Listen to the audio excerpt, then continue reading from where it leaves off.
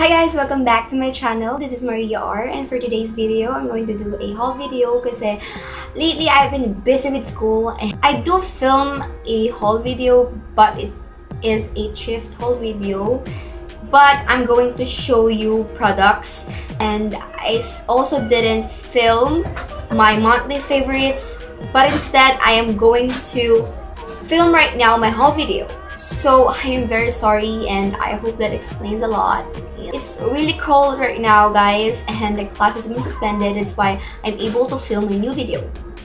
When your makeup is on point but your life is not. First product is from Revlon. So I got this one. I got the 130. So this is like an highlighter. Yeah, it's a highlight. It's an highlighter. Ito, highlighter siya. So, yan yung itsura niya. Blue siya. Nasira na nga siya. Ewan ko. May pagka turquoise na kulay. And I got it for only 60 pesos kasi ito guys, sale siya nung nakuha ko. Next product is from Ever Bilena. This is the Ever Bilena Shine Free Makeup Foundation UVA and meron din siyang UVB. So, ito 30 ml lang siya. I got it for only 145 sa Watsons. Kasi I've been looking for the Flawless Foundation Ever Bilena, pero wala sila nun. And I'm really sad. Tapos, pumunta ako sa LG and nakita ko siya doon. So, sad life. Next product is from Sansan. Ito yung eyebrow mascara nila, yung bago nilang labas. So, I was able to buy it. Like, oh my god, ito yun. Feature ko to sa everyday makeup ko, Fit Local Products. Shade light brown. Yan. Light brown siya. And I'm using it right now. Hindi ko alam kung malabo yung camera ko ngayon. Pero yun yung itsura niya. And I also repurchased a concealer from Sansan kasi I really love this concealer a lot, guys. Kung nanonood kayo ng mga tutorials ko, I know na nakikita nyo to lagi sa tutorial ko kasi maganda talaga siya. And it's really cheap and I got the shade Silk kasi nung before, olive yung shade ko and ito naman medyo maputi. Yung isa kasi medyo tama lang. Tanga ko kasi hindi ko nakuha yung olive. So, okay lang din kasi gamit ko siya ngayon and I think match naman siya sa kulay ko. And next is from Revlon. This one naman is Color Stay Moisture Stain.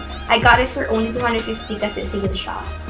So, yan siya, itsura niya. So, I got the shade in 040. Ito daw yung best selling nila sa akin.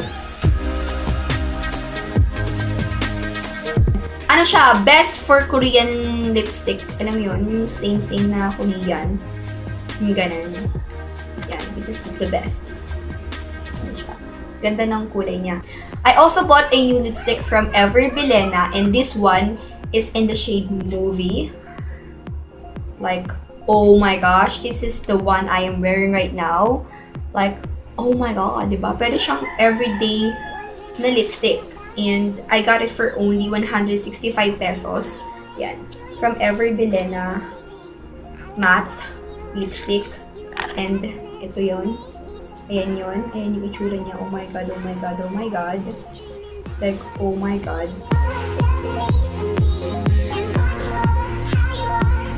Nude na pink na lipstick yung kulay niya. Hindi siya ganun talagang pak na pink. Pero, I love it, guys.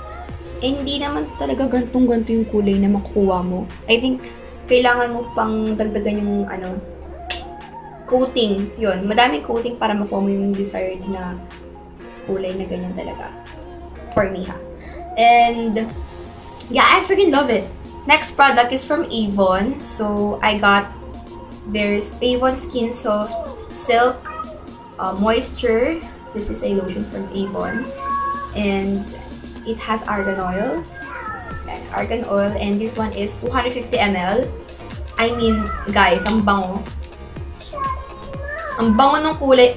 Kulay? Tanga. Ang bango ng amoy niya, guys. And alam niyo naman sa Avon, yung lotion nila, ganyan. Watery yung nila eh. Yung lotion nila. Watery siya pero hindi siya bumabagsak. Maganda yung consistency niya. And mabango talaga. As in, mabango. Parang baby.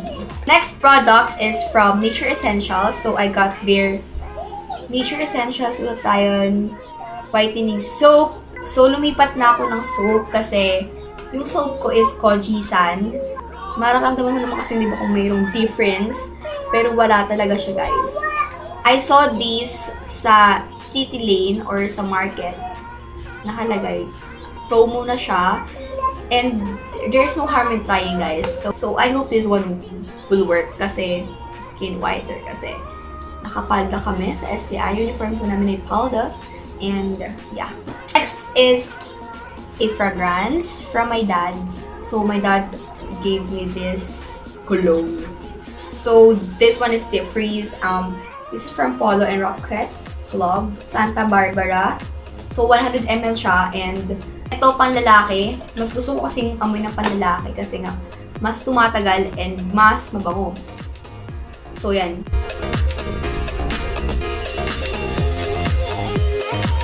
Ang bango niya, guys.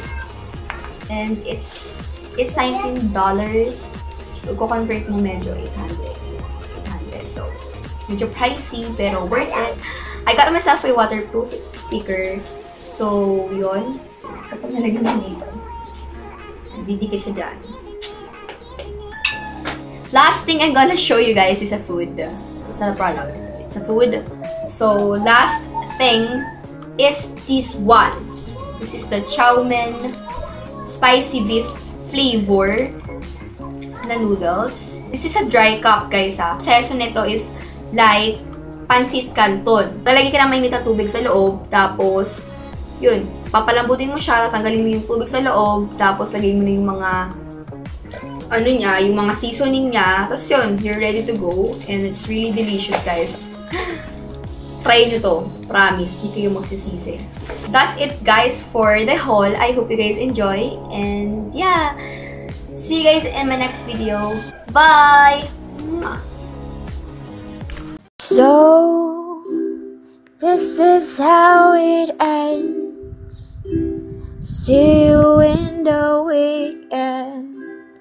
Don't forget to subscribe